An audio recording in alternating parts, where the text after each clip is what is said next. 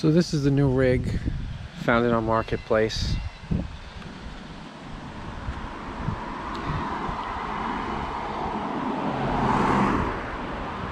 It's a 2011 Suburban.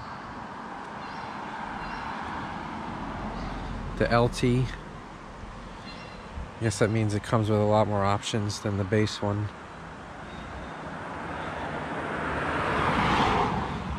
Has the 5.3. A little spot of rust on the tailgate. That was really the only rust on the body.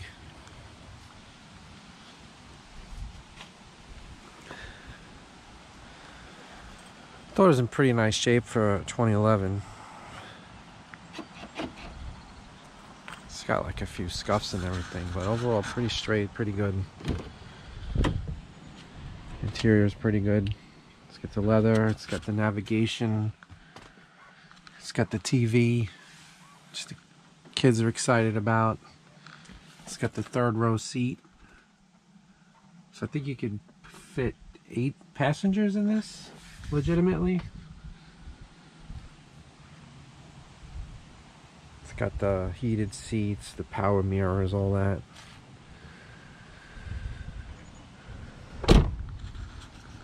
Tires are good, brakes are good.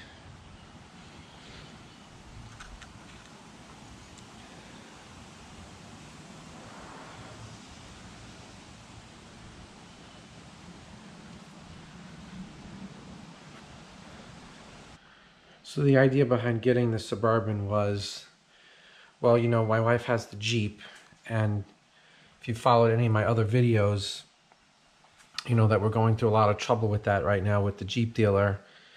If you want to check out my other videos, bottom line is we brought it to them for a leak. It's got a lifetime powertrain warranty. I brought it for a minor oil leak, and they've screwed up something, and now I have low oil pressure. But anyway, regardless of that, we were planning on getting a bigger car to replace the Jeep, just for the family and trips and whatever.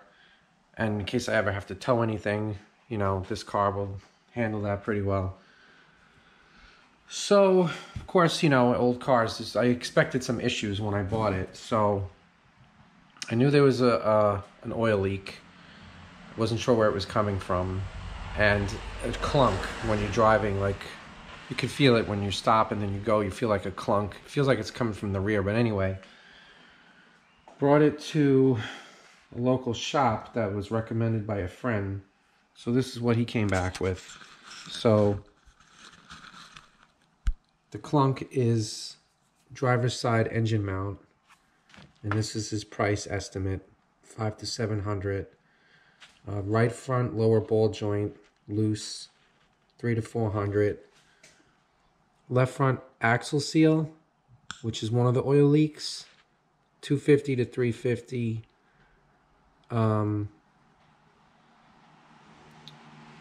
Engine oil housing to block. That's where the oil filter mounts. There's a leak there, $200 to $300. The gasket he's putting down here. And then also, which I knew about because there's a warning on the dash, left front tire sensor, $95. So he's got this totaled up $1,500 to $1,800. So that's really way more than I wanted to be spending right now. I got a good deal on the car, I think. So even if I put that amount in there, it would still be a good value. Considering the condition of the car. I mean, that seems to be like the main thing, you know. That's my philosophy anyway. So yes, it's good to get low miles, whatever. Some people go for color, this and that. I wanted a dark color for sure, because I think these trucks look better in a dark color than like a white or a silver. But luckily it was a dark color, and the body's in good shape, and the rust situation is not really bad. So, you know, to me, some mechanical repairs is reasonable. Now, I think, I'm not used to dealing with shops because I usually do everything myself, but an engine mount, it seems like a lot for $500 to $700. I could end up regretting this move, but so I bought the mount. It was my local parts guy. It's $48. So I'm going to attempt to do that today. And I also got, where is it? I got the seal that was mentioned. This is the seal for there's like a plate above the oil filter housing that I guess would go to an oil cooler if you had it. This doesn't seem to have it. So if that's all that's leaking there, that's a simple fix. The axle seal looks way more involved. I don't know if I'm going to do that. Maybe I'll bring that to him. Obviously, I can't do the tire pressure sensor because I don't have a tire machine. And the ball joint, maybe I'll wait. Maybe, I mean, I looked up, you know, he wanted 300 to 400. You can get a whole new remanufactured, whatever, lower control arm for like $60, $70. And you would just replace the whole thing rather than fighting with trying to get the original ball joint out and putting a new one in. So that's going to go on the back burner a little bit right now because it drives good, other than the clunk from the engine mount. So yeah, so I'm going to be attempting that today, and we'll see how that goes. So the idea here is I think to get it out from the top, because when I go underneath with the front axle and drive shaft and everything, I can't see how you would get up there. So here's the mount. 3 bolts to the frame, and then it's got 4 bolts into the engine block. So I think we'll take this steering shaft. It goes from this piece here, from here to here, 2 bolts. That will come out. That will give us some space to hopefully get in there. The other thing is, I'm pretty sure I can easily get the frame bolts from up here. The ones to the block are going to be tricky, especially with that heat shield on there. But it looks like I might be able to get them through the side here. You can get under there. So maybe take the tire off. And then, you know, I'm going to have to support the engine with the floor jack from under there. I think I can get like a block of wood to kind of push on the bottom of the oil pan. So I don't think it's going to be that hard. I mean, maybe it will, but it's just figuring out the best way to approach it. So as usual, things turn out to be a little bit more difficult than anticipated. So I was able to loosen some of the bolts through here. I started with the mounting bolts that go from the mount to the engine. So I was able to get 2 on this side. They're halfway out. So the problem now is, you know, I watched a video, another guy got this steering shaft out, and that was the key to getting the mount out, because there's no room to get it out from the bottom because of the front axle and drive shaft. His came right out. Mine is rusted shut. I tried. As you can see, I'm beating it here and it's just not budging. I don't want to destroy it. So plan B now, the only other way I can see to get this thing out, because it's kind of chunky,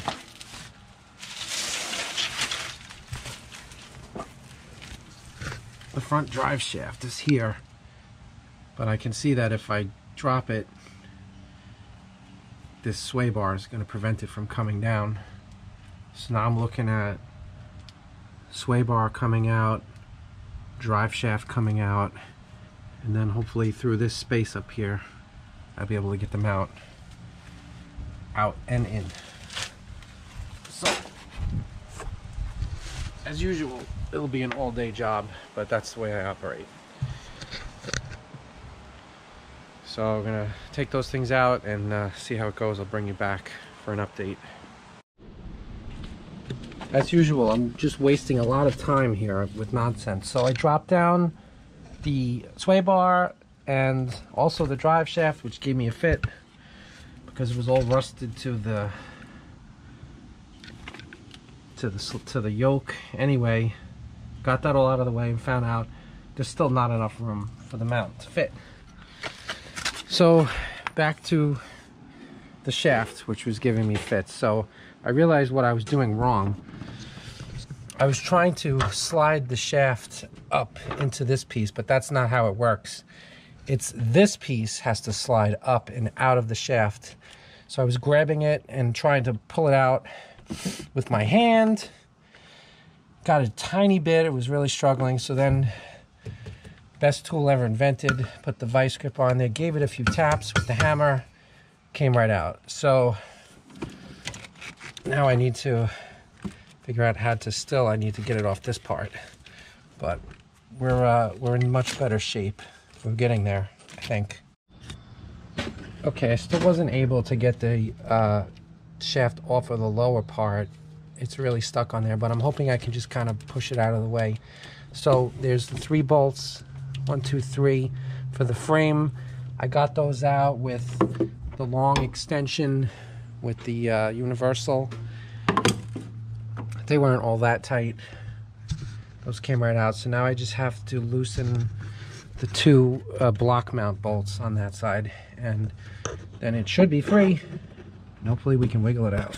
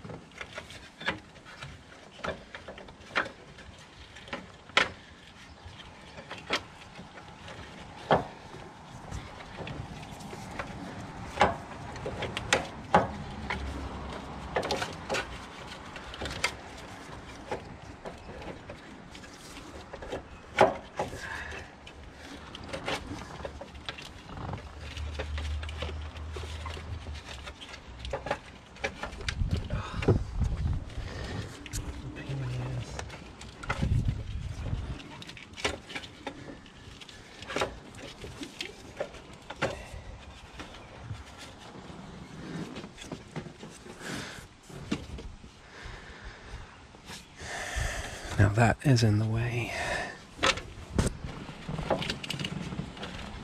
And try to check up the engine a little bit more. A little more clearance. Don't break anything. I don't know what that was. Hopefully it was just a jack.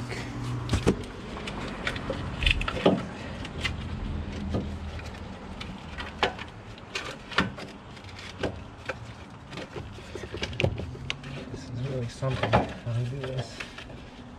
It's really something. Pretty amazing how they achieve this situation. It's like right there. It's right there. It just won't come out.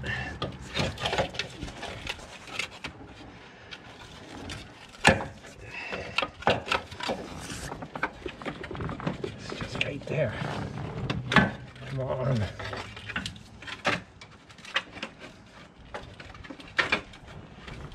Now it's down there.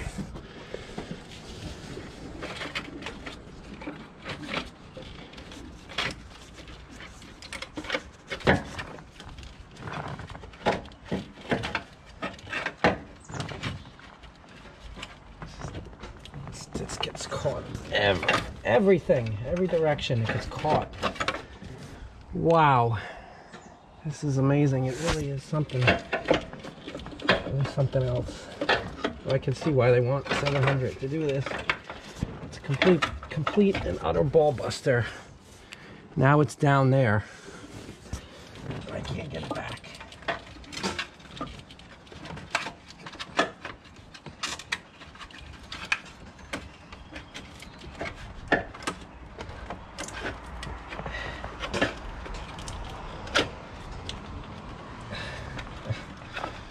done it this time. I've really done it. I've done it. Wow. All right, we made it. To mangle the heat shields and all that, but it came out right through here. And I'm sorry I had to turn the camera off, but the camera was in the way. It was stressing me out, and I didn't have a good place to relocate it. So it's out. And I hope it's bad after all that. Oh yeah, look. It's completely split right there. Totally separated. All right, so now we fight to get the other one back in. This has been one of the biggest battles. After a major battle, got it back in. The hardest thing was the bolts that go up into the block. You can't really see. So I had to get in there and do it by feel, which was not easy. Got the 4 bolts in, struggled a lot with, you know, my busted up universal. And I definitely recommend having a good one of these. And it was just very hard to square up a socket in there, doing it blind, doing it by feel, hanging over the car. So it's back in, bolted down. Now I just have to put back everything I moved. Really all I needed to move was this and some of these little wiring harnesses that were clipped into the frame. I just moved them. Taking down the sway bar and the drive shaft was just a big waste of time. So been at this for about 4 hours. And probably going to be at least another hour to get everything back together and clean up. Major mess.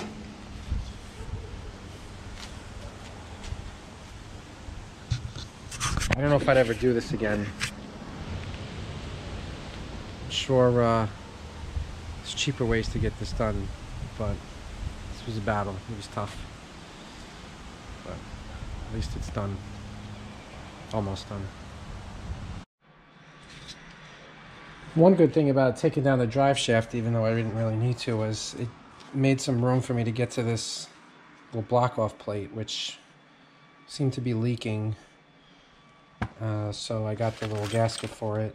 It had like a metal shim, which I guess was the gasket, but it definitely looked like it was seeping. So I'm gonna skip that and just go with, I guess that's kind of like a metal shim too. All right, hopefully that works.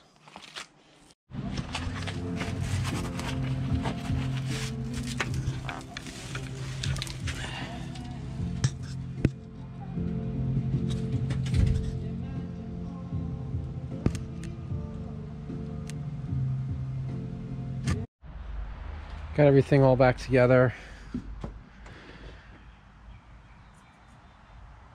Took a while.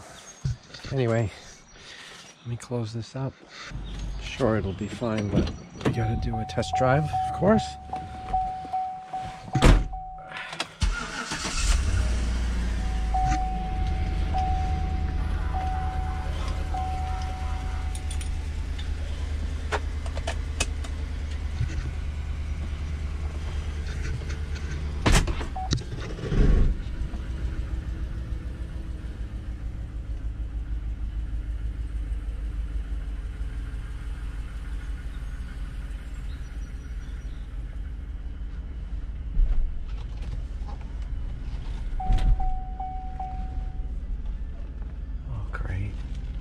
Got service traction control. Oh, isn't that great? So I guess I broke something. Fun never stops. Nowhere Fast Garage, I tell you.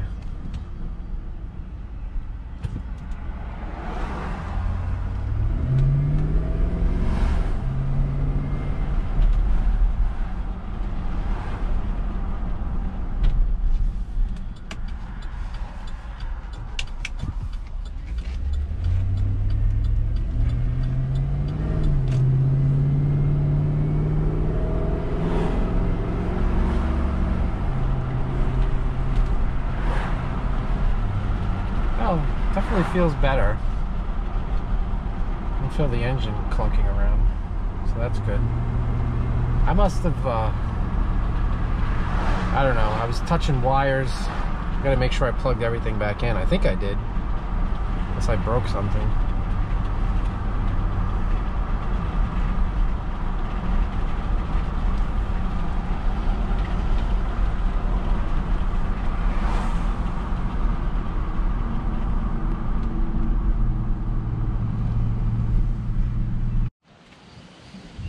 So I couldn't just be done. I guess doing this from 10 in the morning till 5 in the afternoon wasn't enough. Now I'm doing overtime. So I must have done something to the front wheel sensor. As soon as the car rolls, it sets off the ABS traction control thing. So I tried to, I can't see. So the massive wheel has to come off again. Fun never stops here. All I did, as far as the ABS sensor wire, I took it out of here and I just moved it out of the way, and then I put it back. So I pulled this connector apart and clicked it back together. I don't know what else I could possibly do here. I mean, everything seems fine.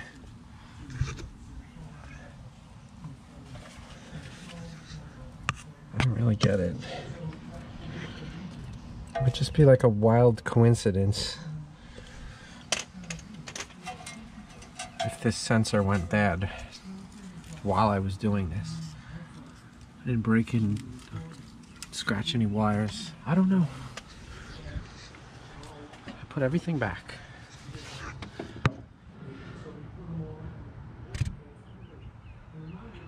Everything's back in place.